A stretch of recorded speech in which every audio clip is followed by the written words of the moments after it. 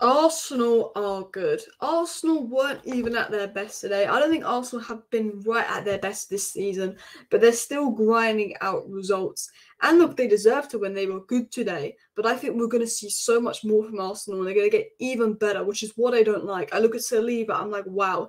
I look at Declan Rice, and I'm like, this guy looks like world class, like best in the world level right now.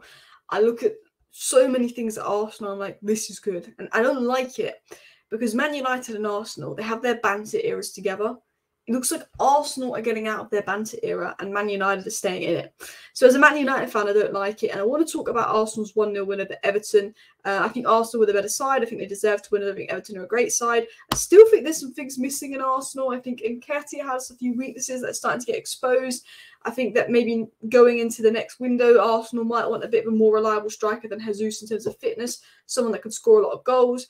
But I think for the most part, Arsenal were fantastic today. I really do. I think they're not at their best. I still think there's something missing in the Arsenal side, but this is still good. Do you get what I'm saying? Like Raya, David Raya, unreal. He looks better than Ramsdale. I said Raya's better than Ramsdale, and I think Ramsdale's a good keeper, but I think Ramsdale is not a top 3 in the world keeper, or like a top 3 in the league keeper, if that's the way to say it. I always said last year, I said the best keeper was Alisson, followed by Raya, followed by Edison, and I stick with that. And I'm saying this as a United fan. I've always thought Raya was a fantastic goalkeeper, and I think he looked a lot more comfortable than Ramsdale today. And obviously, Arteta's going to rotate them a bit and kind of figure out which one he wants here and there. But I do think long term, Raya could be a better option for Arsenal than Ramsdale, just because I feel like Ramsdale sometimes looks a little bit nervy. This isn't me disrespecting Ramsdale or anything, but I think he looks a bit nervy, and I thought Raya was fantastic today. I thought Gabriel again was great. I think defensively, Arsenal are defending as a unit at the moment really, really good. I think Gabriel was class, Zinchenko was good. He had a lot of control, but Saliba is William Saliba human. Every time I watch William Saliba play, he's absolutely unbelievable, and I hate it. You know, Arsenal are defending really well at the moment, defending as a unit. And Saliba, yet again, just absolutely faultless, doesn't make any mistakes, looks absolutely insane. And the scary thing about Saliba is he's like 22 years of age. Like, he's not even in his prime. Like, imagine how good Saliba's going to be in 4 years in his prime. Like, he could go down as an all-timer. And I hate that. And as good as Saliba was, the guy that still stands out for me for Arsenal is Declan Rice. I am so angry at Arsenal side Declan Rice because I really wanted Man United to sign him. I said, this guy, Declan Rice, he could play as an 8, he can play as a 6. But Declan Rice is looking elite so far. I mean, these are his game statistics. Look at that, 93% pass accuracy, 83 passes, insane, 14 into the final third. He created a chance, he had a shot, all his dribbles completed, all his long balls completed. Like, Declan Rice was everywhere. Recoveries, interceptions, block shots. Declan Rice is unbelievable. Declan Rice, Saliba, they're 2 unbelievable players who've been unbelievable for Arsenal this season. I don't think Odegaard was at it today. Of course, Odegaard's a great player, but this wasn't Odegaard's best game. I don't think it was Saka's best game either, to be honest. But when you've got Rice and you've got Saliba in the middle and the defence of the pitch, Arsenal just need to just improve that final product, that final ball. And I do think Arsenal, in terms of long term, do need like an out-and-out goal scorer. I like Nketiah, he's a good player. I like Jesus, he's a good player. But I think, they just need to level up. You compare that to Haaland, who their competition is at Man City, and they're not the same level. But I look at Arsenal, I think, you know what? It's not quite there yet. It's not 100% clicked, but they're still getting results. They're still looking good. They've still got some unbelievable players. And I think, once Arsenal, get that kind of way they're clicking a little bit, playing a little bit better, you've got obviously maybe a striker coming in. I think they're going somewhere. I still think City will win the league, but I think Arsenal will go in somewhere. I have to say, a lot of people giving Arsenal some doubts in the first half, saying, oh, this Arsenal side hasn't looked great this season, la di la. I watched Arsenal, I thought they looked good. I've seen Arsenal play better, but I thought they looked good. I thought Declan Rice and Saliba were absolutely unreal today.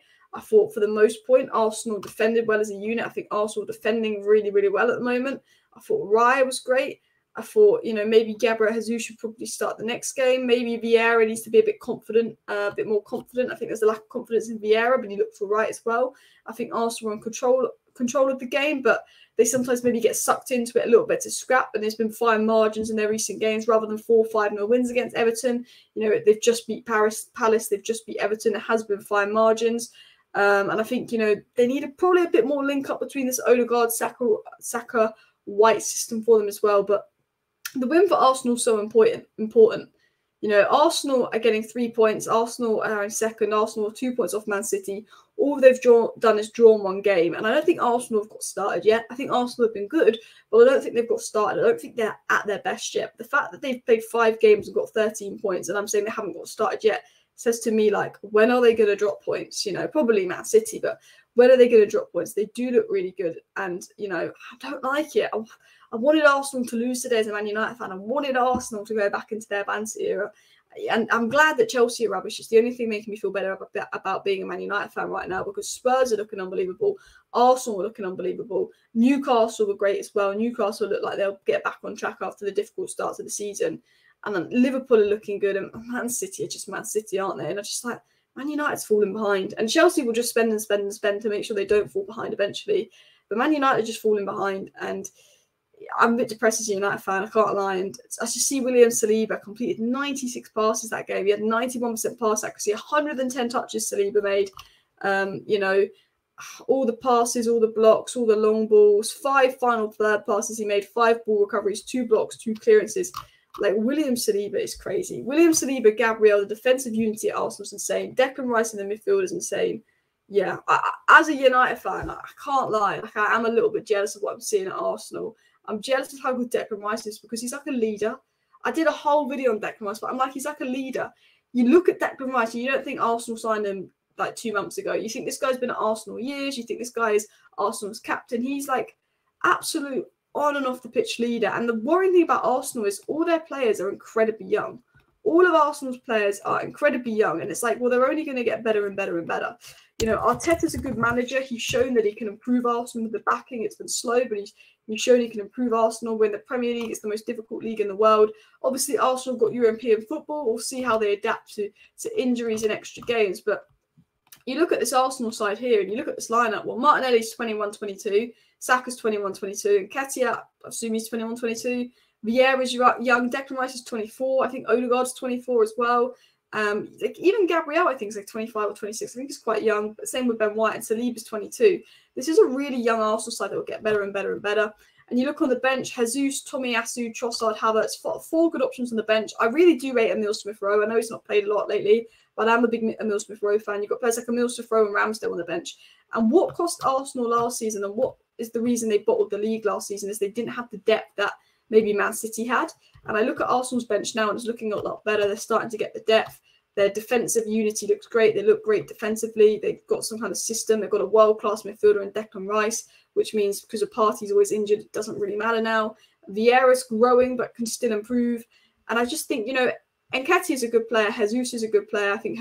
But I think, you know, maybe the long-term striker is what they need just to compete with Man City because they've got Haaland. But I'm looking at Arsenal, I'm saying, you know what? I don't even think they're there yet. They're not even 100% there yet. Like, they're still not looking their best, but they keep getting results. And I'm like, they're going to get better every game. The more and more they get used to the system. And then maybe they're only 1-2 signings away from Man City.